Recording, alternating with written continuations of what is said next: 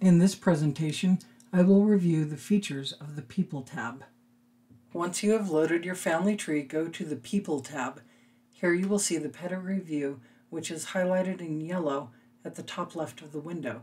You can see that I am in the number 1 or root position on this tree. To view someone else on the tree, navigate to them and click on the person. You can expand to an earlier generation by clicking on the arrows at the far right of the view. Click on the person you want to work with. It will highlight that person in blue. If you double-click, it will open an edit window for that person. I'm going to select the next icon at the top left of the view. This will take you to the family view for that person. Now we can see Jesse's family. His wife and children are under his name on the left and his parents are on the right. Each child's known spouse is listed to the right of their respective names. By clicking the white left pointing arrow, you can collapse the menu on the left. This just gives you a little more real estate on your screen to work with. You can also adjust the window views by hovering your mouse on the dividing lines and click and drag to adjust them as you like. From this view, you can double-click on any individual to open an edit window. This is a second window, so if you have multiple monitors, you can drag it over and see both the family view and the edit window. Here is the edit window for an individual. From here at the far right, you can add and edit notes, sources, media files, tasks, and addresses. By clicking on the icons or topic in the right panel, you can then edit and add to your heart's content. At the left is listed the person's spouse and parents. You can move from person to person by clicking on the down arrow and selecting the view option you want. In this window, you can also assign people to groups and/or create a new group, as well as add a web tag. You will notice the right panel will change depending on what you select, and that is where you edit or add information. The facts associated with the person's life are listed by age. There is a box on the top left where you can click and toggle on the family member's events to be shown in this field. It is called the Show Relative Events. When you are done, you can close this edit window by clicking on the X in the top right corner. Click on the plus top right of the window to add custom facts to a person's life events list. Click on the 3 vertical dots next to the plus to delete a fact. Select the fact you want to delete first. See other setting options for how you view facts or to copy the Family Search ID. You would need to sign into your Family Search account to have this option available. You can also view and edit the basic details of the highlighted person's life under the Details tab. Now click on the Parents tab. Click on the Children tab under the parent's name.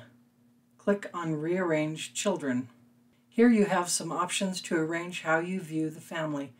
Select and move the individual up or down in order to sort by birth date. Click on this option. You can see the family ordered by birth date now. You can add a child to the family here or here. Click on plus Add Child. Fill out the form with the information you know and click OK. They are now listed in the family. Sort as you prefer and click OK. Click the 3 dots by a person's name.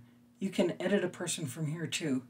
Click Edit and it will open the edit window for that person, as shown here. You can unlink a person from a family. Use this if the person exists but belongs somewhere else in your tree. Click Unlink. This window will open describing the highlighted person who will be unlinked from the parents. Click Unlink. Now George Dempsey is no longer shown as a child of Barnett and Winifred. When you type the name in the index, you can see George Dempsey is still a person in your RootsMagic tree, but he is no longer linked to a family. You can delete a person from this pull-down also. If you click Delete, the person is deleted from your RootsMagic tree. Click Delete. You will be prompted by this window if you mean to delete the person selected. Click Yes or No. Now click on Spouses. This is a good way to view multiple spouses and their respective children. The spouse has the same 3 dots. You can edit, unlink, or delete from here. I have used the Unlink option most often if I get a spouse or child linked to the wrong parent or parents. Click on the Children tab. You will see all of the children listed for this couple. If there are multiple spouses, they are listed under spouses, and you can select the spouse whose family you want to view. If you right-click on the highlighted person's name, you will get this pull-down menu. From here, you can choose to edit the person, add family, delete family, unlink, arrange position, color coding, and do a manual merge. Click on Manual Merge. This window will open and you can manually select which person in your tree to merge with by clicking on the Select Duplicate Person. You can also swap the position so the one under Primary Person is surviving after the merge. The plus is another place you can add family members. The trash can icon is where you can delete a person or an entire family from your tree. The pencil icon has a variety of options to edit or rearrange the people within the family you are viewing.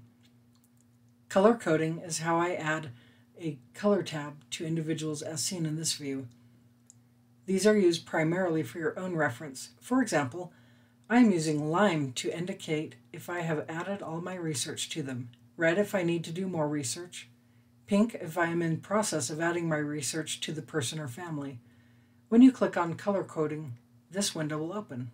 From here you can choose which color and which people to color code by selecting and unselecting the various bullets. The wrench, screwdriver icon are tools you can use. Some of these tools include relationship calculator, date calculator, merging tools, and the problem list. You can control what to flag as problems by exploring the problem list. For instance, if a person marries before the age of 16, you set the age, or died after 100 years old, again, you set the age, etc. When you have a problem flagged, you can indicate a person is an exception to the problem list. You can view those by selecting Not a Problem List. The three dots next to the tools will allow you to view and edit the fact type list, do a search and replace, say a place name or surname spelling, and show tasks you have added to a selected person. Now let's go back to the icons at the left of the Window tab. Click on Descendants View. I love this view. It has a great overview of the family and all of a person's descendants. Now click on People List View. Here you can sort each column by title. Click on Couple List View. Now you have families listed by couple, marriage date, and place. I can see I need to find quite a few marriage dates for my ancestors. Note that People List and Couple List is everyone on your tree. Thank you for viewing this video. If you have any questions, you're welcome to email me, and good luck on your RootsMagic family tree.